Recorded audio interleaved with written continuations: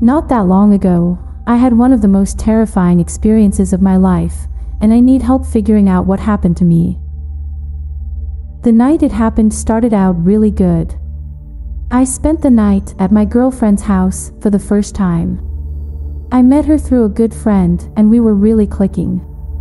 She lived in a little remodeled bungalow out in the woods near this beautiful lake. We both had a really great time, but the relationship was still new, and I knew I had to be at work early the next day, so I said my goodbyes and started home. It was like 3 a.m. or something. It was the middle of summer and the day had been sweltering, but all the heat of the day had left and the air was sweet and humid.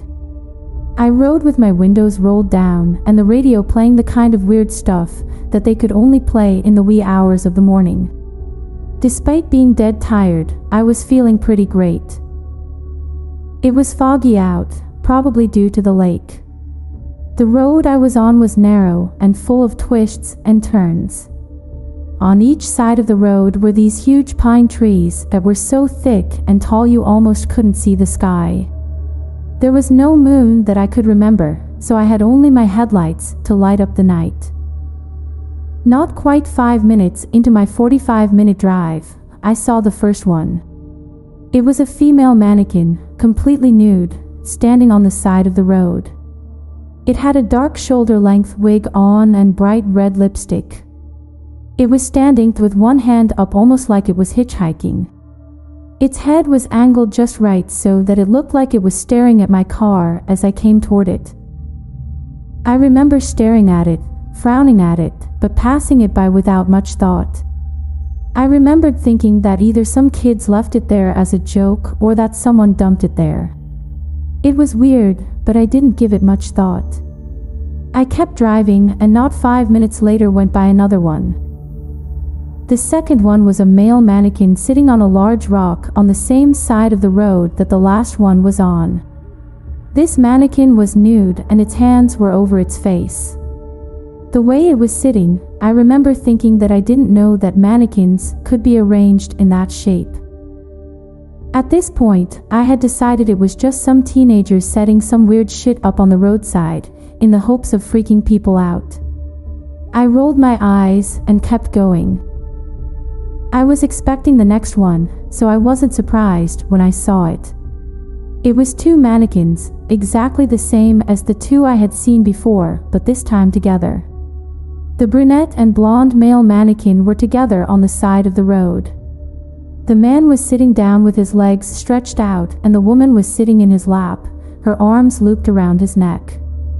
He was looking up at her and she seemed to be looking down at him. As my headlights hit them full on, it looked like their heads slowly turned to look at me.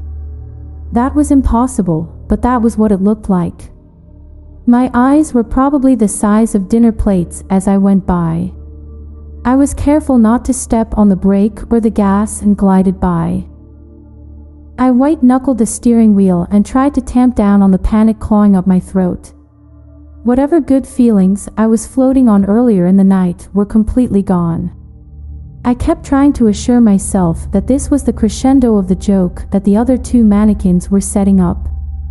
You see the first two and they're weird but normal, and then you see the two together and they have mirrors, or something on their heads that make it look like they turn to look at you as you go by. I was congratulating myself on figuring out the trick by the time I saw them again. As I drove forward at a cautious 35 miles per hour, the mannequins appeared in my headlights. My car is old and the headlights have never been replaced. The plastic covering the bulbs is old and dirty, so the yellow light was only able to penetrate the fog and darkness by a couple dozen feet. I had only a few seconds to see them, but this is what I remember. They were both standing there, holding hands, in the center of the road. The man had his free hand thrown up over his eyes, and the woman had her hand held out straight in front of her, with her palm flat in the universal gesture for stop. That was all I saw before I hit them. I'll admit, I didn't touch the brakes. I was so terrified that once I saw them I had already decided I wasn't going to stop no matter what. They smacked into my front bumper with a hollow crack. I probably hit them right at the knees. They popped up into the air and over my windshield like hollowed plastic dolls, not people.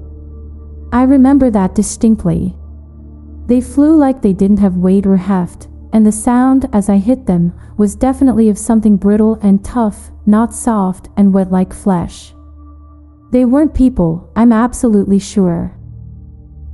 As they went over the top of my car, I turned to look over my shoulder through the rear window to watch them fly back down to the asphalt. Because of that, I didn't have the chance to wrench the wheel as the road came to a sharp turn just past where the mannequins had been standing.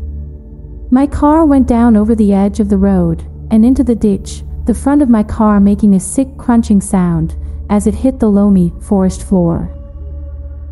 I sat in my car, totally stunned. My hands were shaking, my breath was coming fast, and my head was spinning. I wasn't sure what I had just seen or what had just happened. Once I was able to get my breath under control, I looked in my rear-view mirror at the road behind me. I was sort of expecting the mannequins to not be there, for the whole thing to have been a figment of my imagination. But they were there, and they were moving.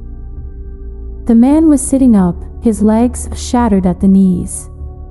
The woman was standing on one leg, her other leg shattered almost all the way to the hip. She was reaching down to help the man up. Their movements were jerky and inhuman, like their limbs weren't working all that well. Whatever control I had over my breathing disappeared after that. My car was still running somehow, so I put it in reverse and revved hard. My wheels spun, kicking up turf and mud. I checked my rear-view mirror again, and now the mannequins were looking at me, their blank black eyes watching my wheels spin uselessly against the dirt. I switched the car to drive in a desperate attempt to get out of the ditch, and it worked, my car rocking forward further into the woods. As soon as I was out of the rut I had made, I cut the wheel and reversed again, this time jumping up over the ditch and back onto the road. I looked out my left side window, and they were standing there looking at me, the woman now holding the man's body against her own. They didn't make any move toward me, and I didn't make any motions toward them. I threw my car into drive and drove away from them with all the speed I could manage. I didn't go to work the next day. I had to take my car to the shop since the front was totally crumpled. I made up a lie about hitting a deer to explain the damage. I told my girlfriend the same thing. We ended up breaking up because I couldn't go to her house again. I'm coming to you guys to ask you what I saw. Despite it being late and getting into an accident, I'm sure that what I saw was real and not a hallucination or a dream. What were those things? What did they want? I can't drive at night and I'm hardly sleeping. Please help me. I need answers.